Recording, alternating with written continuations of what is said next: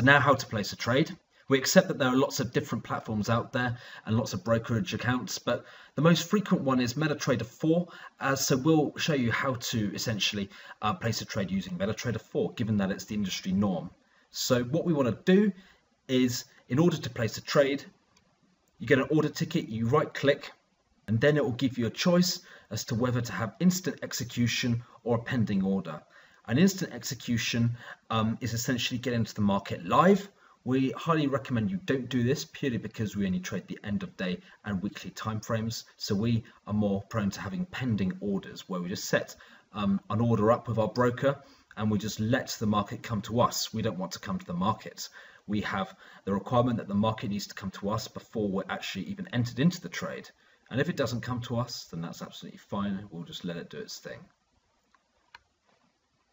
So that's the difference between an instant execution order and a pending order.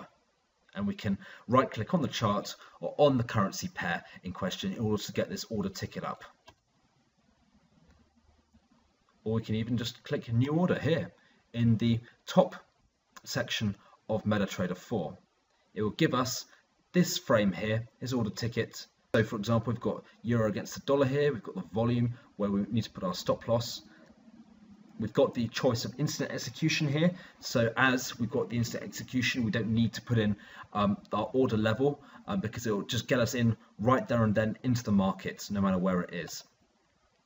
So here on this order ticket, as we can see, we've got the symbol. We can always toggle between different currency pairs on this. So if you want to trade something else, you just click on it and you've got the whole list. We've got the volume. This, of course, comes back to trade sizing. You should never risk more than 1% of your trading account. And certainly the 10 here corresponds with 10 lots. We definitely do not want to be placing 10 lots on our trading account because that will probably wipe us out if that goes the other way, if you've got a small trading account. So we need to put the equivalent in lots of 1% of our trading account. Put our stop loss in here. Our stop loss is essentially the price that where our broker takes us out of the market if the market does end up going the other way. We don't want to be in a losing trade to the point where we're losing just more and more money for the sake of losing more and more money. We want to get out, cut our losses short after only taking a 1% hit. We don't want to blow up any accounts at all. We want to keep our risk to a minimum by obviously having a stop loss in place. And of course, on the flip side, we have a take profit price as well. So if the price so that if the market does hurtle in our direction, and we can automatically get out of the market, having taken a nice chunky profit without having to worry about our trade. We've taken our profit and we're out of the market now. Great. So the great thing about MetaTrader is if you place an order, long or short, within the MetaTrader platform, it will automatically show us in lines where we've entered and where our stop loss is and where our target is. So for example, in this one here, as example, we've bought at this level, our stop loss is at this level, and our take profit is up here. SL standing for stop loss, TP standing for take profit. You can see here that even though this is just an example, if we're looking at a reward to risk perspective, you would see that it's got a very poor reward to risk because the distance between our entry and our stop loss is twice that of the distance between our entry and our take profit. So that's just something to point out to you. So if we've got our order placed and we're in motion, the trade is live, we can modify it. It's very easy to do so. So we can click on the order itself under trades, double click on it, and we can modify the order. So we can change our stop loss points or our take profit level. It's absolutely fine. Very easy to do that. All trades will be resting here in this section here.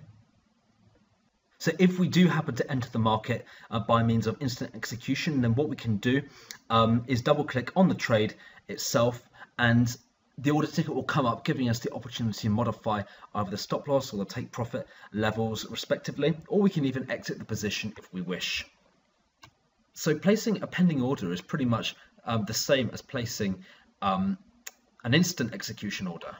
We just go to the new order ticket at the top or right click on the currency pair and then select the order ticket and also the option to have a pending order like so. This will give us one other option compared to the order ticket, compared to if it was an instant execution. The only difference will really be is where we actually wanted to get into the market, what level we want to be into the market. So we can have this as a pending order, and we'll only be in the market if price comes to the point or level which we've got resting in the pending order, or as a pending order. So once again, we have the order ticket for a pending order. We have the volume. This section here, we've got the currency symbol, like so, which we can toggle between if we wanted to change that currency. Our all-important stop loss to protect our capital if the trade does go the other way is here. I'll take profit on the flip side. If we want to get out of the market as soon as we've made our nice big profit, we can with our take profit option. It's not compulsory to have either of them, but we highly recommend that you do. And of course, the all-important pending order type and the price here. The expiry date and time is optional, although we recommend that we always say if it's not triggered within a day, we just want to delete the order. This is typically our style of trading based on our strategies. And then we just place the trade and let it do its thing, let the market come to us. And if it does come to us, we'll be triggered into the trade.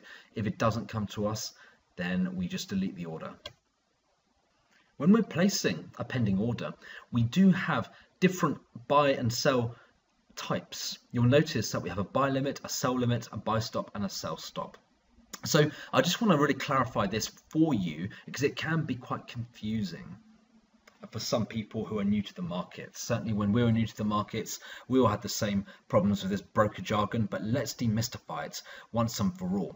So in order to place a buy trade, if we want to go long and speculate that price will go up, then we would only place or choose the buy limit option if the current price is above the desired buy entry price. Buy stop is the order type or the buy type we will place if the current price is below the desired entry price. So that's the difference between the both of them.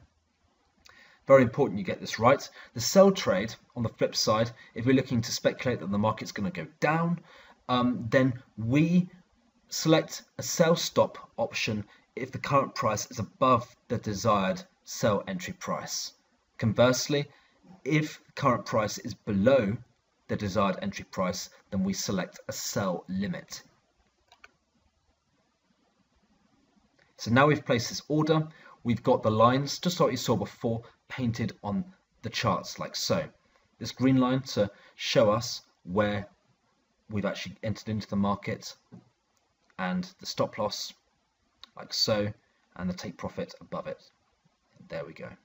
What do you think of that? Trading does not have to be difficult or time consuming.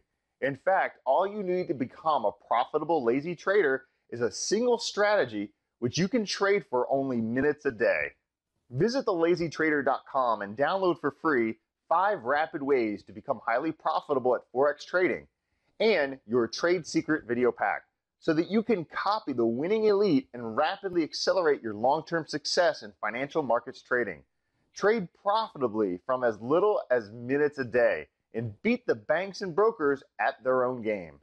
This is available for a limited time, so download it today. www.thelazytrader.com. It's free, fun, and most importantly, it will help you. Visit thelazytrader.com.